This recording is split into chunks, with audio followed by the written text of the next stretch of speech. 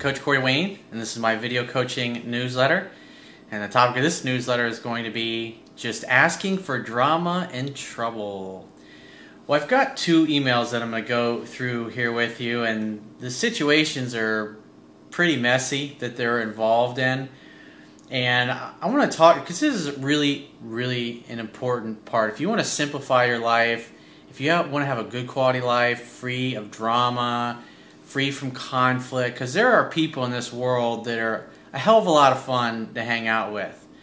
You have a great laugh with them, you have a good time with them, but they're just not good people to be around. And there are women that you can date. If you're a guy looking to date women, there are plenty of women out there that are drop-dead gorgeous, beautiful, great in bed, you'll have an absolute blast with. But they're just a pain in the ass to be around. They're just full of drama, they're toxic, their friendships are toxic, and it's like every time you talk to them, you're going to hear, oh my God, you're not going to believe what happened to me. I'm sure you've probably had people you met in your own life. It seems like every time you talk to them, they go, oh my God, you're not going to believe it. I had a guy that was a business partner with for many years, and we were friends for many years, and it's like every other time he called me, he was like, oh, you're not going to believe what happened to me. And he'd go on for about 45 minutes about this kind of long, drawn-out story and all this conflict that was involved, and how he had to threaten somebody, and it's like because I've been studying human behavior since I was in my teenage years and trying to understand why people do what they do. I've been studying self-help, personal growth, and what I learned from him, because I knew him for a lot of years, was that when he grew up, his father, when he came back from World War II, he was pretty messed up, and so he drank a lot, and so pretty much just about every other night of the week, his father and his mother literally were beating the crap out of each other to the point where they were both bloody, and the police would come, take the father away, take him to jail. He'd sober up, and in the morning when he was sober, they'd give him a cup of coffee, because it was a small town. They'd bring him back home, and it was kind of like the same shit. And so his dad was always beating his ass. And so he literally grew up in an environment where he always felt like he was getting ready for a fight or having to defend himself, because that's what he saw his parents doing. So that's what he grew up, that's what he became emotionally conditioned to expect in his life. And so that became the filter. That's the filter in the way that he looked at everything in the world. And so whenever he felt like something didn't go his way, or somebody potentially slighted him, whether it was one of his own kids, his wife, his ex-wife, one of his business partners, one of his customers, everything, his filter was, I'm getting ready for a fight. Oh, there's going to be some kind of conflict and there's some kind of drama. And the way he would carry himself is that he literally would look for it, and he would create this problem and this conflict in his life. And after being in business with him for many years, I just got fucking tired of it. So did my other business partner. We were over it, because it was just constant drama, just constant pain in the ass. He was either pissed off at me, or he was pissed off at my other partner, or he was pissed off at both of us. And very rarely was he getting along great with the two of us. And when that happened, it was for a very short period of time. And as you get older, and like for me, growing up in the environment that I grew up in, I had a low self-esteem for a lot of years. And so I would put up with a lot of bullshit like that. And we were making a lot of money together. We had a very successful business. And so obviously I didn't want to lose the income that I had. Nobody did that. And so a lot of times I ended up compromising my values and going along with things that I really didn't want to, just so I could stay in business with these guys. And then I eventually just got to the point where I was fucking tired of it, because it was constantly violating myself, violating my dignity, and violating my own rights in order to stay in business with them. And once I finally stood up for myself and was just like, I'm over this shit, the business partnership disintegrated within a matter of weeks. And at that point, I was no longer willing to compromise my values and put up with that bullshit. Even though it was a very difficult and painful experience getting out of business with these guys, in the long run, it's like the business I have now is wonderful. I have myself, and I have 3 or 4 people that work for me, and they're all independent contractors. And when I have them do something for me, I pay them for what they do. And it's nice. It's nice not having 40 employees working for you and dealing with 120 grand a month overhead and all those kinds of things. And my overhead is very small for the business that I have, and the income that I make is almost exactly as much as I used to make when I was in real estate, with all those headaches with 2 business partners, which is like being married to 2 other people, and having 40 employees. It's just, God, it's just so nice. I'm so fucking grateful that I get to do something that I love for a living, and I don't have somebody constantly in my face trying to tell me I need to be a certain way or think a certain way. I shouldn't do this, I shouldn't do that, trying to get me to live up to their unreasonable expectations. I had a guy that was a best friend of mine for many years. He was the best man in my wedding, and this guy was a blast to hang out with, but he was just a fucking dick. And I remember when I was 21, I was saving up my money to buy my first new car, and I think I had like $3,000 or $4,000 saved up for this. And he needed some money because he was he got kicked out of his house, out of his mom's house he was living in. We were both 21 at the time, and this guy was very successful. He was a good-looking dude in great shape. Girls just went bananas over him, and this was like when we were 21 years old. And so he was a male model, and so during the season down in South Beach where he did a lot of his work, I mean, it wasn't uncommon for him to make $10,000, $20,000, $30,000, $40,000 in a month. But he was doing drugs, he was doing coke, he was drinking a lot, he was very self-destructive, and he completely took everything that he had for granted. And so I ended up lending him $3,500 to help him get into this place, and it took me like 6-8 months to get my money back. Basically, he ended up giving me his Harley, and he put it on in consignment to sell it, and I ended up having to take it out of consignment because after 3 or 4 months I still hadn't sold. Fixed it up, and then I put it in like the auto trader, and the thing sold like within 2 weeks. And it was just a fucking pain in the ass. And then I remember when I was in my late 20s, I was really doing well. This was like 98, 99, and I bought my first exotic car. I bought a Lotus Esprit V8, a twin turbo, 350 horsepower, just fucking gorgeous car, red. It was fucking beautiful, man. And he and I were roommates. We were living together at the time, and so I drove it to work the first day I had it. He had driven down with me to Palm Beach Motor Cars because we were living in Orlando to get the car. We took a one-way rental car down there, dropped it off at the rental place, bought the car, paid for it, drove back. I took it to work the next day, and he's like, "Oh, let me take it to work." I was like, "Sure, man." So I let him drive it, and a couple hours later I get a call basically telling me he fucking wrecked my car. And why? How did he wreck it? Because he's fucking hot rodding the fucking thing all through the development where he was a sales agent, and there was some sand on the road, and you know the engine was back in the car, so the car literally spun out, hit a light pole, snapped the light pole. It was a concrete light pole, snapped in half. Luckily, the light pole fell away from the car instead of on top of the car, because it would have killed both of them if it have, you know, because it was a fiberglass car basically.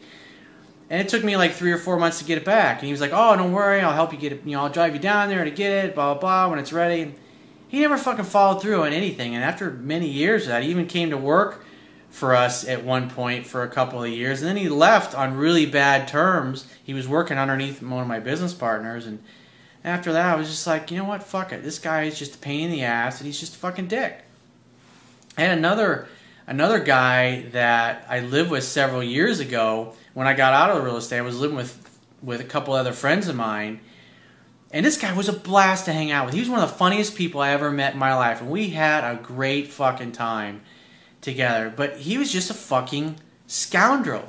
I remember one time he was dating this girl at this time, and we were all sitting out in the living room, and he comes out of the garage with a pair of channel locks of mine, which was something my grandfather had bought me when I was a little boy, and I'd had this all these years, and so it had a lot of sentimental value to me.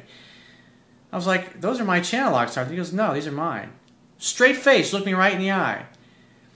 And so after like 3 or 4 minutes of talking to him, he finally admitted, like, "Well, yeah, they are yours, and I took it out of your toolbox." Because I went out to the garage and looked, and the toolbox was open, my tools were all in a mess, and my channel locks were gone. And he's like, "Oh, don't worry, you know," and he just basically like left and took off with him with his girlfriend. And it took me like a month to get the fucking things back. I finally ended up calling his girlfriend. I was like, "Hey, you know, I'd really appreciate it if you bring those back, because my grandfather got those for me, and he's long since passed away, and they mean a lot to me." And she's like, "Sure." And so she ended up bringing them back. And I remember another time, this guy, he tells me this story because he used to work for a builder. This guy had so much talent, and he had so many gifts, and he was just a fucking scoundrel. He went to work for this home builder and was very successful working for them, was like a superintendent. So they ended up trusting him with their corporate bank account. This guy embezzled like $250,000 out of their business bank account. And I guess he covered it up well enough to where they really couldn't prosecute him or press charges. And he was laughing about it. Like, "Hey, I pulled one over on these guys. Oh, they're a big builder anyways. You know, fuck them. I deserve to get that money." It was kind of his fucking attitude. And I was just, And I was introduced to him through another buddy of mine. I was just like, I remember when we all moved out of this house, he's like, because I wasn't really hanging out with him, I was just really trying to avoid him because he was a fun guy, but he was just dishonest as hell. I remember another time there was some money sitting on the counter in the kitchen, and he's like, "Who's this?" I was like, "I don't know." He just, "Oh, mine now," and he just fucking grabs, like, "Dude, that's somebody's money. It's either yours, mine, or one of the other guys." And it's just like, fuck, man. It's like some people are just like that. I remember another time, when I was a platinum partner of Tony Robbins. You talk about, you know, good quality, what you think are high quality people. It's like, what's important is that you got to objectively look at people. You got to look at their actions. There was this young kid in there. He was from Sweden. I think his name was Christian. Good looking dude, just charming as hell. And he was talking about how he was gonna, you know, he had all these pictures of this girl who was a famous actress. I don't even remember her fucking name. Very beautiful girl.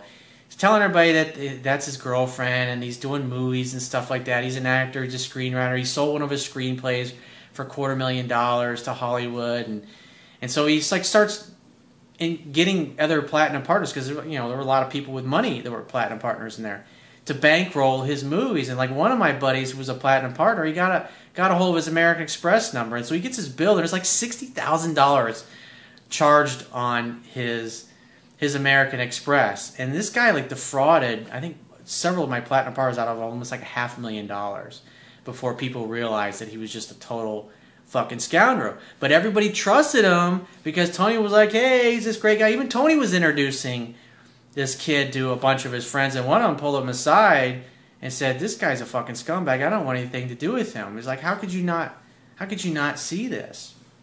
Like, I had a girlfriend years ago that was like that. It was a beautiful girl. I mean, I loved her so much. The sex was great. I had an absolute blast with her. But it's like every time I hung out with her, it's like half the time was spent listening to her talk about her girlfriends and the fucked up relationships that her girlfriends were involved with. The girls that she worked with, it was the same thing. Her boss was constantly fucking around on her husband, and 2 or 3 of the other girls that she were working with, it was the same kind of fucking drama. And these are the people that she was hanging out with. You're just a bunch of fucking losers.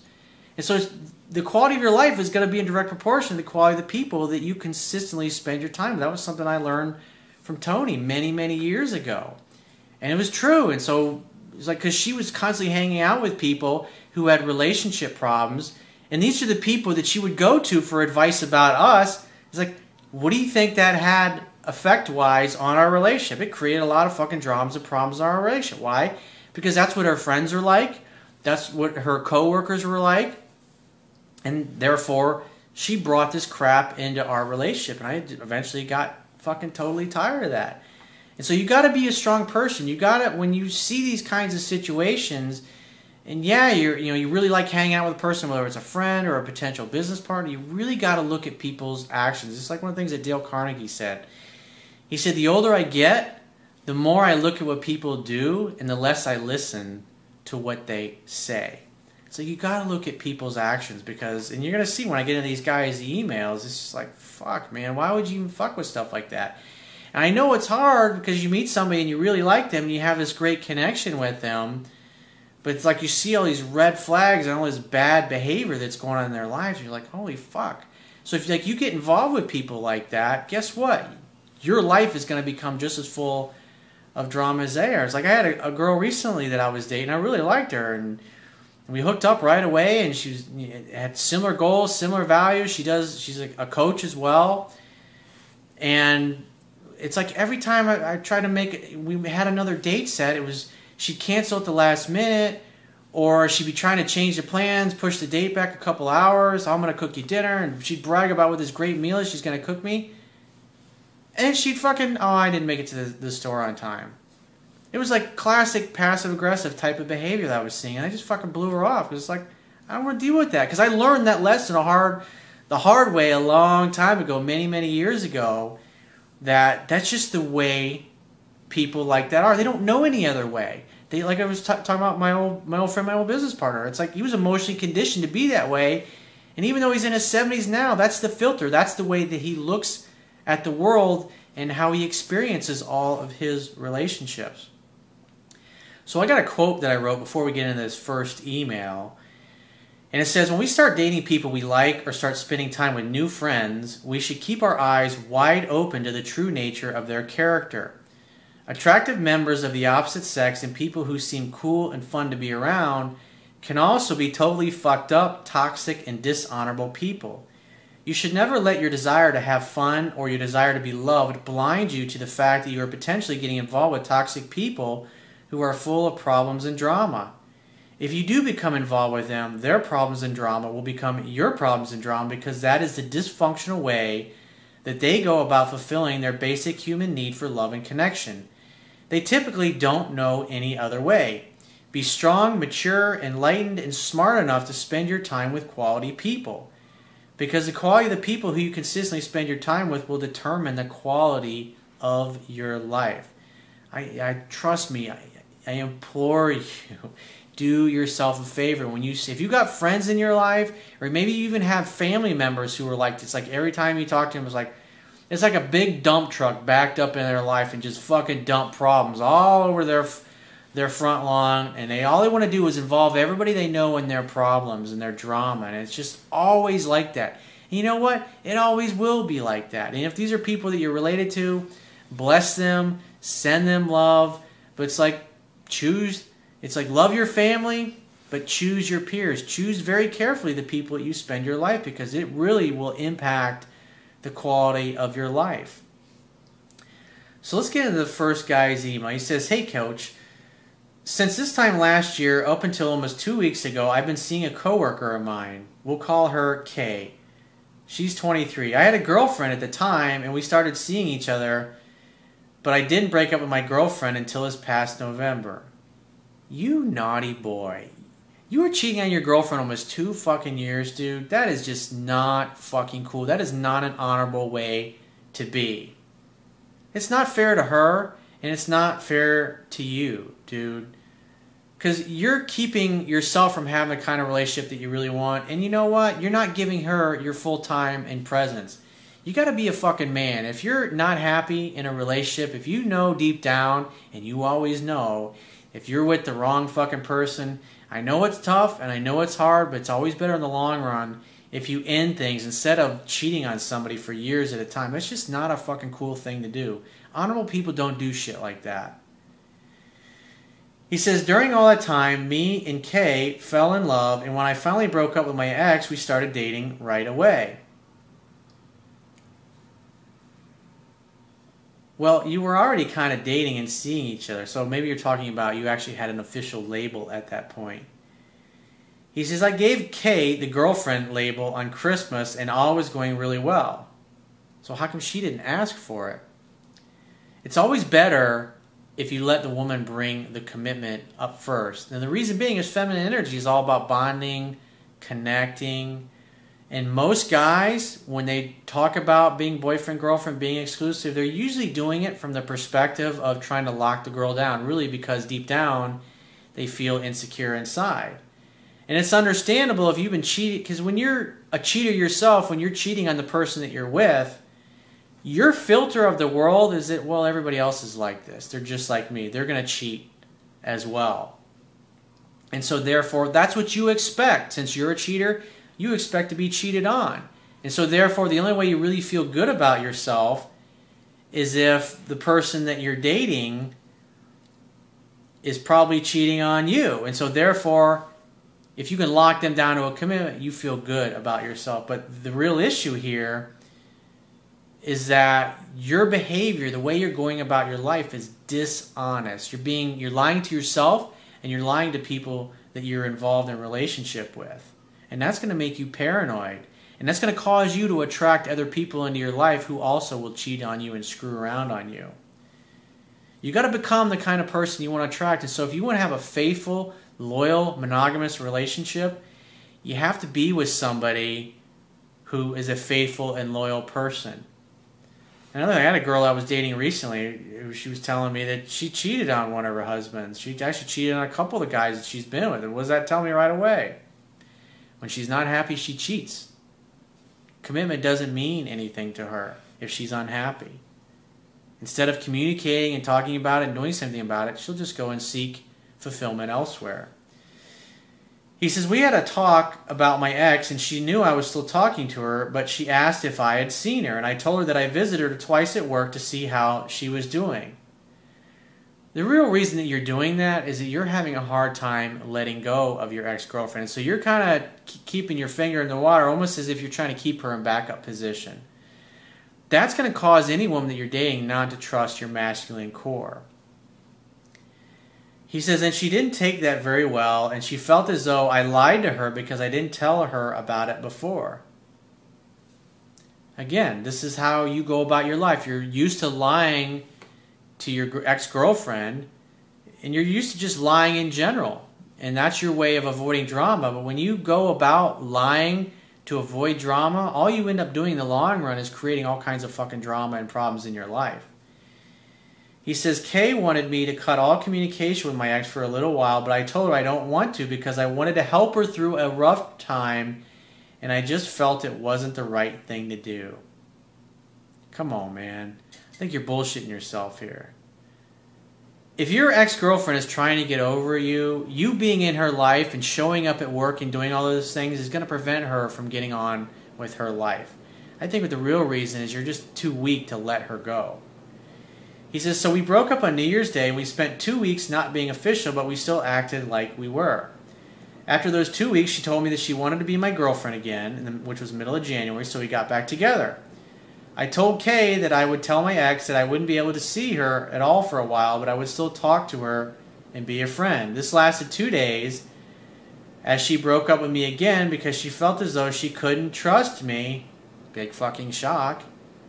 What have you done to give her a reason to trust you? She's been dating you while you've been cheating on your girlfriend the whole past 2 years. It's like, come on, man, what do you expect?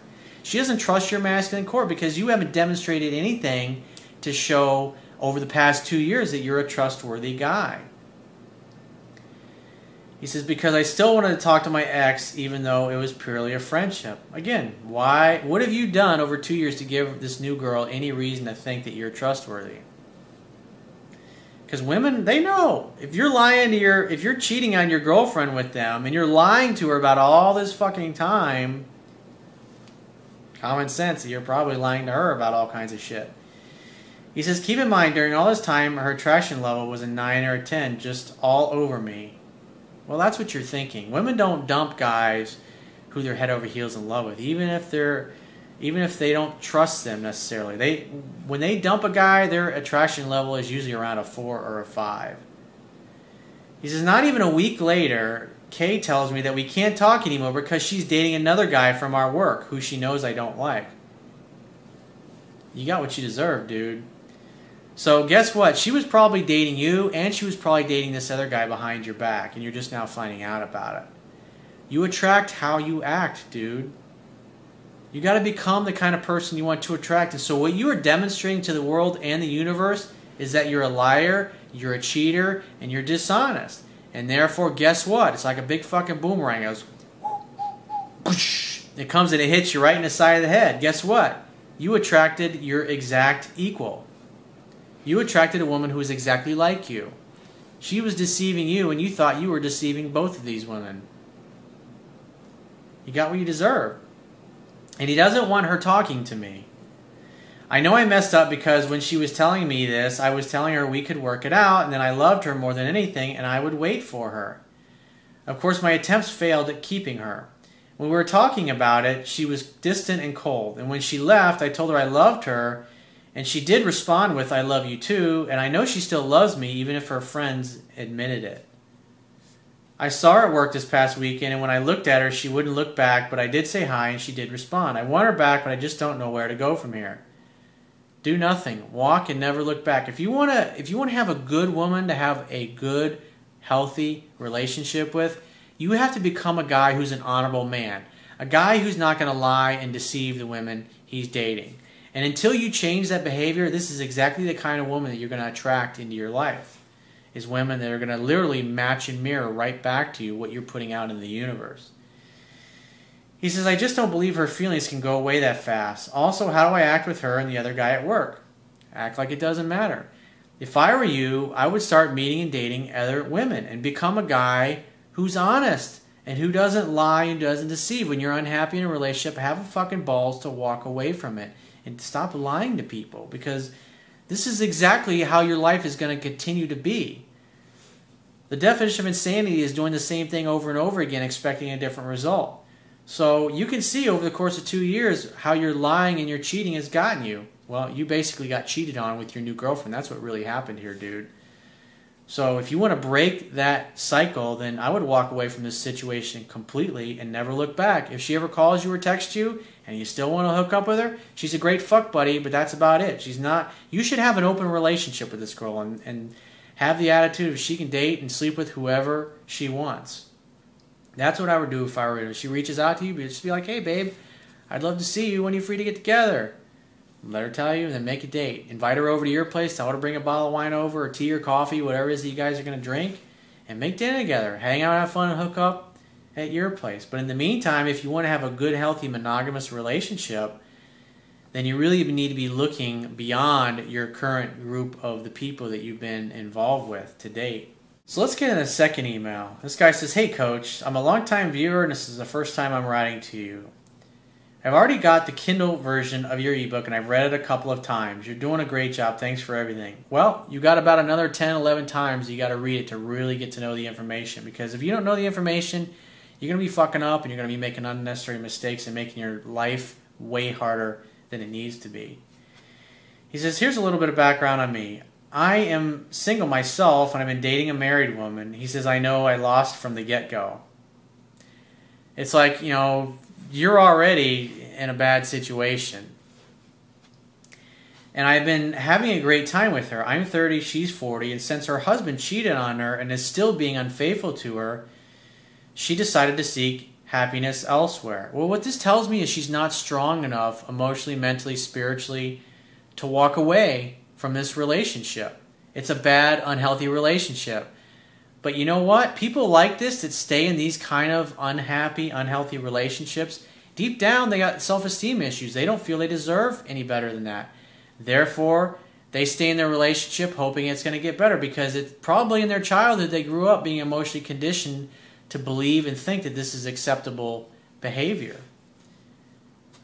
He says they are not sleeping together, and he is pretty much away on business, romantic trips all the time and doesn't give a thing about her or her whereabouts.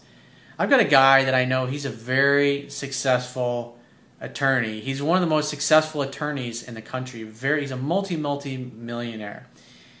And he fucks around his wife all the time, and they have an arrangement. His wife's an attorney as well. And if I told you who he was, you could look him up and go, holy shit. But I'm not going to say.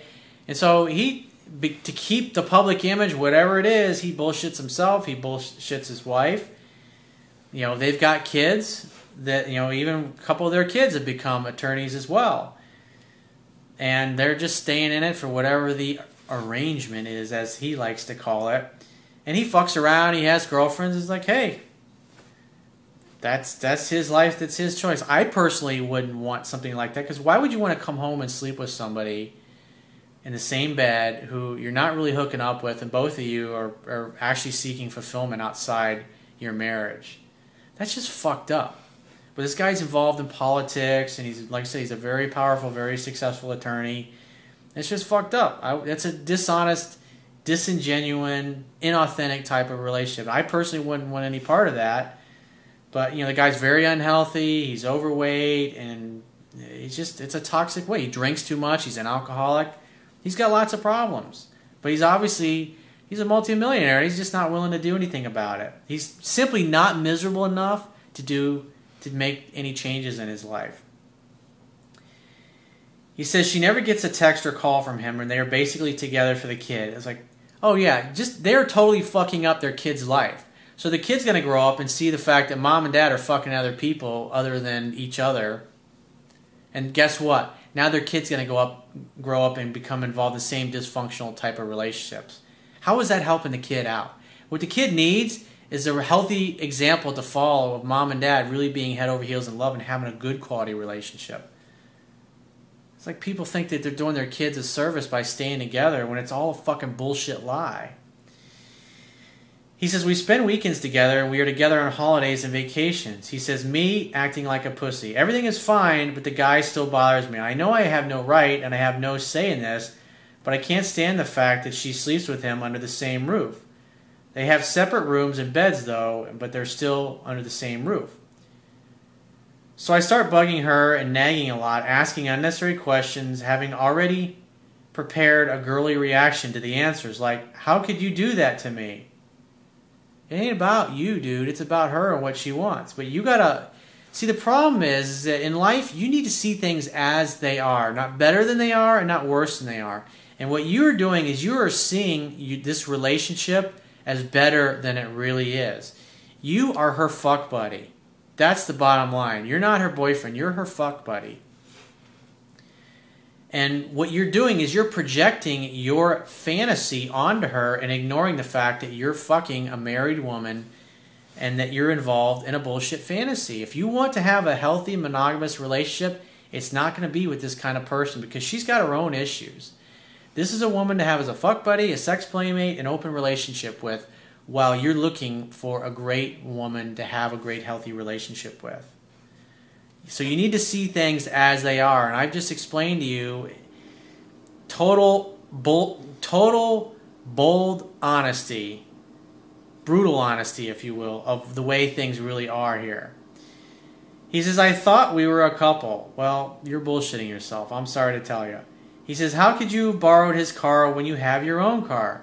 You could have taken a cab or something like that. Yeah, you're acting like a woman. You're acting like a weak bitch, dude. I'm sorry to tell you, but you're not acting like a man. He says, I don't appreciate when men do that, but I became the man that I would normally hate myself and make fun of just 2 years ago. He says, we've been dating for 2 years. You've been her sex playmate for 2 years. You are her boy toy. As a single man, I can't date other women as you would normally recommend. Because first, I promised her she isn't in a sexual relationship with her husband either. Second, well, I'm in love with her. So hooking up, hanging out, and having fun is not really an option in my case. Well, you're simply choosing to go along with that bullshit. Meanwhile, she still lives with her husband, and you're just hoping that she's not having sex with her husband. So cut to the chase. The more I care and confront her, the more of a silent treatment I get from her. She ain't changing. It's like, you gotta understand, dude. It's like, this is the nature of the person that you're involved with, and nothing's gonna fucking change. It's like, you're totally bullshitting yourself here. He says, when I keep silent, she goes on, explaining herself to the point that I start feeling pity for her, and the moment I show compassion and the willingness to communicate, she shuts down, and then I am the one who starts the talking again. In other words, she gets me going, and as soon as I hit the start button, she backs off. It's like she's doing it on purpose. It's passive-aggressive type of behavior. You got to love in such a way that the person you love feels free, and you have to accept the fact that she's married. This is the way it is for her. She's staying in it for the kid, and she's your fuck buddy. And if you want to have a healthy relationship, you got to say, look, you're with your husband, and I'm dating you as well. And what I really want is to have a healthy, monogamous relationship with somebody. So let's keep hanging out, having fun, and hooking up. And you can hang out and have fun and hook up with whoever you want. But I want to have a healthy relationship. I'd like to have a family someday, and obviously I can't have that with you. And you got to have the balls to tell her that. He says, the more I talk, the less she does. The less she talks, the angrier I get. The only person you have to blame is the person that you see in the mirror every day, because you keep putting up with this bullshit. He says, so it all leads to me talking literally to myself and walking away. Sometimes I try to end my rattle, take a pause, giving her the chance to talk, but after a long pause, with a childish smile on her face, she would spit out something like, do you think it would be a good idea to open up our barber shop? I have always wanted to do that. While I'm still on the topic, waiting for her to say something regarding my monologue. She's changing the subject is what she's doing because she doesn't want to talk about it. She doesn't want to change the way she's doing. And so you need to accept that this is the way she is and see the relationship for the reality of the fact that you're her fuck buddy, bro. Come on, man. That's the way it is. So things get ugly. I talk more, get crazy. He says, no violence, though. It's a vicious cycle. She says she doesn't talk because she has nothing to say and that I already said everything. I feel ignored. See, you're trying to change her. You're trying to get her to be different than she is, other than the only thing you can really do is accept that this is the way this person is that you're hooking up with. I feel ignored by her, keeping silent and talk more, so there goes the pussy act. When I give her a cold shoulder or cut all kinds of communication and contact with her for something she did or said, she works like a squirrel in a wheel. She texts, she calls, she comes, she can't sleep, she can't work. It's just me on her mind. When I give up and forgive her, she immediately runs away, moving on with her life, and no more frequent texting, calling, and she's also busier somehow. You're pursuing her and you're acting like a fucking woman, dude. It's like you said yourself, you're acting like a pussy.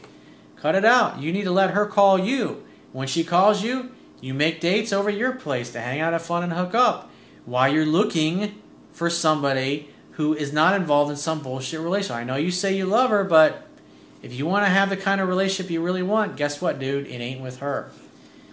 He says, all I want is to keep the texting, calling, missing, and visiting as frequent as it usually gets when she feels that she is losing me. Why can't she do it on a regular basis? Because you're pursuing her and you're acting like a woman, which turns her off. I can't just play the ignore game when she gets lukewarm. Okay, well, if you're happy with the results you're getting, then just keep doing that. What's the definition of insanity? It's doing the same thing over and over again, expecting a different result. I know she loves me, but I am tired of her extraordinary efforts only after she realized that I might actually leave her. I know men are not supposed to do that, threatening to leave and test her women, but she only reacts to that kind of behavior. Well, guess what, dude? The reality is if you do more of the kind of behavior that gets the results that you want, hello. But like I said, she's a cheater. She's not the kind of woman to have a monogamous relationship with. If I were you, I wouldn't call this woman, I wouldn't text her, I wouldn't do anything. When she reaches out to you, make a date. Other than that, you should be looking for a new girl who's single, who's available, that doesn't have all this bullshit fucking drama in her life. You deserve better than this. It's like, come on, man, you demean yourself by staying with her. So if you'd like to get my help personally, the quickest way is to book a paid phone, Skype, or email coaching session with me. And you can choose any of those options by going to my website, click the products tab at the top of your screen, and just follow the instructions. And I will talk to you soon.